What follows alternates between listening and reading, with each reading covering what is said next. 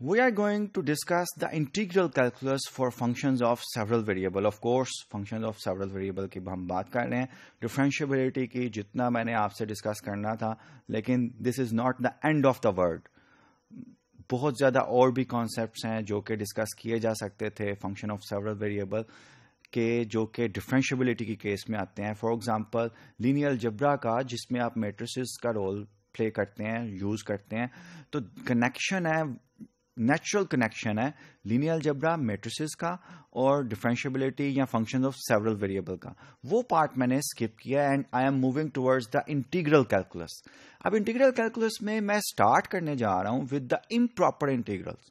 Improper integrals define करूंगा, लेकिन उस इम्प्रॉपर इंटीग्रल्स को अंडरस्टैंड करने के लिए मैथमेटिकली कुछ टर्मिनोलॉजीज चाहिए जो कि मैं इस मॉड्यूल में इंट्रोड्यूस करूंगा. Of course this is the last part of our course in which I am going to discuss with you some results and examples in which we are going to extend the idea of Riemann integrable function, जो कि one variable के हमने analysis one के लिए discuss किया हुआ है, उसको हम एक्सटेंड करेंगे. ठीक है, फंक्शन ऑफ सेवरल वेरिएबल के लिए. But I am going to start with the improper integral of function of one variable. क्यों कर रहा हूं इम्प्रॉपर इंटीग्रल्स को डिस्कस? ये वन वेरिएबल के ही इंटीग्रल्स हैं जिनको मैं अभी आपको बताता हूं कि व्हाई वी शुड स्टडी. लेकिन इम्प्रॉपर इंटीग्रल से बहुत से well known special functions in mathematics could be defined.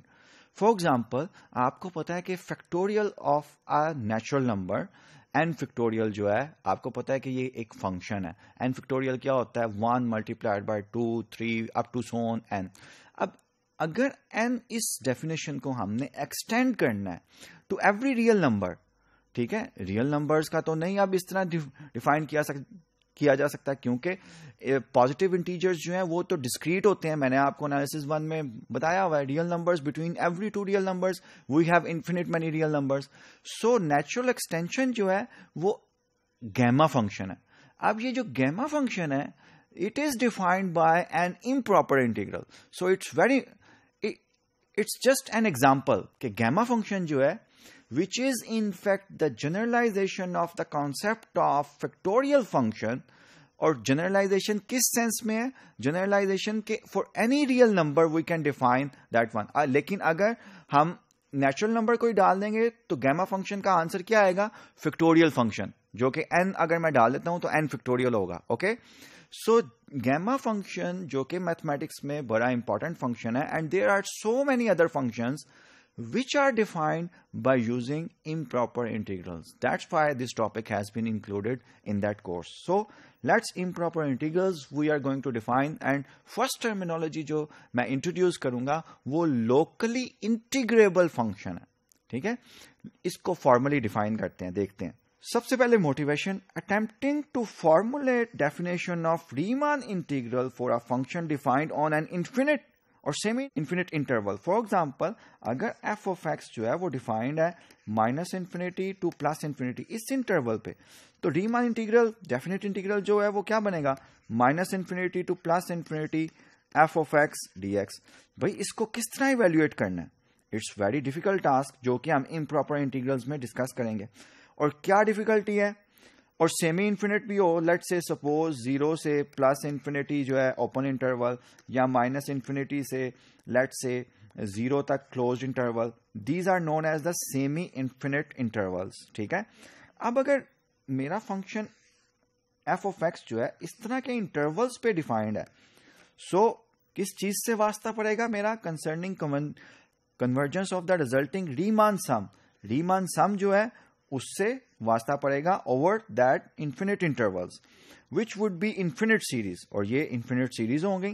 इसको ओवरकम करने के लिए हम इम्प्रॉपर इंटीग्रल्स को फॉर्मली डिफाइन कर लें. वी से F is locally integrable on an interval I could be any finite और infinite interval, if f is integrable on every finite closed subinterval of I. ठीक है, तो माइनस इन्फिनिटी प्लस इन्फिनिटी भी हो सकता है, लेकिन f को मैं कहूंगा कि लोकली इंटीग्रेबल है f ऑफ x को ऑन दैट इंटरवल, कि अगर इसका कोई भी फाइनाइट इंटरवल ले लिया जाए a b, वेयर a जो है minus infinity be less than plus infinity है। ओके, ये सेटिस्फाई कर रहा हो और ए और बी कोई भी फाइनाइट रियल नंबर्स हो सकते हैं। तो मैं कहूंगा कि मेरा फंक्शन जो है एफ ऑफ एक्स जो है इस इंटरवल पे अगर इंटीग्रेबल हो, और इंटीग्रेबल का क्या मतलब है, वही जो कैलकुलस 1 में हमने डिस्कस किया हुआ है कि रीमान इंटीग्रेशन। ठीक है, रीमान इंटीग्रेबल फंक्शन आपको मैं सजेस्ट करूंगा कि वो रिकॉल करें, एनालिसिस 1 के मॉड्यूल्स जो हैं वो गो थ्रू हों। ओके, सो अगर किसी भी फाइनाइट इंटरवल पे एफ ऑफ एक्स इंटीग्रेबल होगा तो मैं ये कहूंगा कि F of x is locally integrable on that interval. For example ये इंटरवल आई है, लेकिन जरूरी नहीं कि सिर्फ ये इन्फिनिट इंटरवल ही हो। फॉर एग्जांपल ए और बी ओपन इंटरवल ये कर दूं, इस पे भी लोकली इंटीग्रेबल फंक्शन जो है वो डिफाइन करना होगा। तो मैं क्या करूंगा, F of x locally integrable होगा इस इंटरवल पे, इसके जितने भी सब इंटरवल हैं उन सब पे एफ इंटीग्रेबल हो। For example F of x equal sine x is locally integrable on minus infinity two plus infinity. क्यों, कोई भी फाइनाइट इंटरवल लें आप, ए to be sine x D x जो है ये हमें पता है इसकी ये रीमान इंटीग्रेबल है on every finite interval. Similarly ji x equals 1 over x minus 1 is locally integrable on these interval minus infinity 0, क्योंकि 0 पे ये डिफाइंड ही नहीं है, इन्फिनिटी की तरफ जाएगा, फंक्शन शूट करेगा ना, और इस इंटरवल पे सेपरेटली ये लोकली इंटीग्रेबल है। 0 1 पे, 1 पे भी ये इन्फिनिटी पे नॉट डिफाइंड फंक्शन है, 0 पे भी अनबाउंडेड फंक्शन है, और इस इंटरवल पे भी इसका कोई भी फाइनाइट सब इंटरवल लें ये फंक्शन जो है इंटीग्रेबल होगा। ठीक है, तो सो I will say that this function g of x is locally integrable on that interval as well as on that particular 0 1 open interval, close नहीं कर सकता क्योंकि फंक्शन अनबाउंडेड है, एंड 1 इन्फिनिटी। ओके, इन सब के फाइनाइट सब इंटरवल्स पे integrable function है। The function hx equals square root of x is locally integrable on that function on that set। इस सेट का क्या मतलब है, कोई भी सब इंटरवल है फंक्शन इंटीग्रेबल है, और इंटीग्रेबल का किस सेंस में, रीमान इंटीग्रेबल। ओके, जो कि हमने एनालिसिस 1 में डिस्कस किया हुआ है। If F is locally integrable on A B, ए और बी ओपन इंटरवल में भी फंक्शन एफ ऑफ एक्स जो है बी पे डिफाइंड ही ना हो, अनबाउंडेड हो, we define a to be जो कि इम्प्रॉपर इंटीग्रल है, बी क्योंकि इंक्लूड नहीं किया हुआ। इस इंटीग्रल को हम किस तरह डिफाइन करते हैं, limit C approaches to be.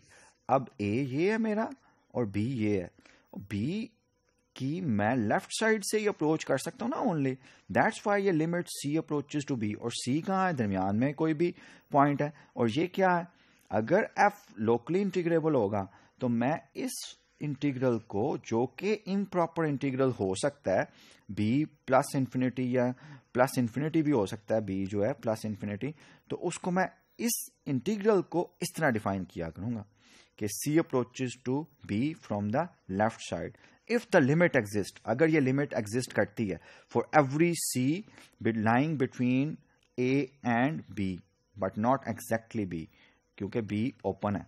Okay, to include the case when B equals plus infinity we adopt the convention that के प्लस इन्फिनिटी यहाँ पे लिमिट क्या बन जाएगी, सी approaches to infinity from the left side, तो हम लेफ्ट साइड से definition कर देते हैं कि वो प्लस इन्फिनिटी की ही तरफ जाएगी। ओके, रिमार्क्स कुछ हैं बड़े इंपॉर्टेंट होते हैं।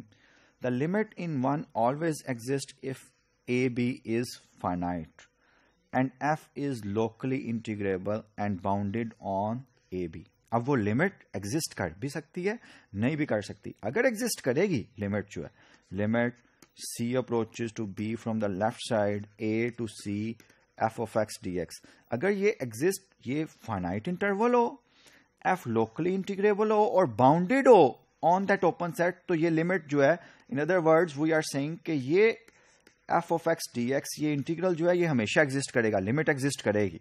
ठीक है, in this case the definition of Riemann integral and locally integrable function assigns the same value of the definite integral a to b।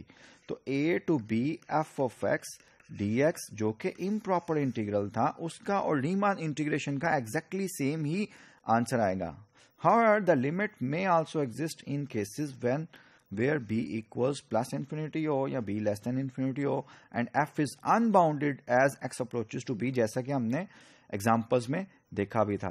In this case the definition of रीमन, ये हमने पहले ही कहा था, बता दिया आपको. सो N integrable and a to b f of x dx is said to be an improper integral. अब ये जो है a to b जो है f of x dx, उसको improper integral कहते हैं that converges to the limit in 1. ठीक है, तो for simplicity जो रीमान इंटीग्रल हमने पहले डिस्कस किए थे उनको हम प्रॉपर इंटीग्रल्स कहेंगे, और इन इंटीग्रल्स को जो भी डिफाइन किए हैं इस तरह के इंटीग्रल्स इन्फिनिट इंटरवल्स पे, फॉर एग्जांपल, या फिर a b ओपन इंटरवल पे, और फंक्शन f ऑफ x में भी अनबाउंडेड हो एट दैट पॉइंट b, उनको हम इम्प्रॉपर इंटीग्रल्स कहेंगे. We also say in this case that f is integrable on this interval and that a to b f of x dx exists if that limit exists. If the limit in 1 does not exist, finite नहीं होती, we say that the improper integral diverges and f is non-integrable on the interval ap. In particular, divergence जो है plus infinity, ये limit जो है plus infinity भी आ सकती है, नेगेटिव इन्फिनिटी भी आ सकती है, तो हम कहते हैं कि improper integral a to b f of x diverges to plus minus infinity, and we write a to b f of x dx equals infinity, a to b f of x dx minus infinity, whichever the case may be. So we have introduced the locally integrable function. इसकी term जो है, definition जो है, ये coin की है, और improper integrals जो हैं उनकी डेफिनेशन जो है वो हमने डिस्कस किया कि इम्प्रॉपर इंटीग्रल्स होते क्या हैं, why we should study improper integrals, और इनका अगर हमने ये डिसाइड करना है कि function is integrable and the integral is improper, तो वो किस तरह हम कहेंगे, that will be by the limit c approaches to b negative where b could be plus infinity. और सिमिलरली a पे भी हम डिफाइन करेंगे, a जो है लोअर लिमिट जो थी इंटीग्रल की, उस पे भी इम्प्रॉपर इंटीग्रल्स जो है वो डिफाइन किए जा सकते हैं.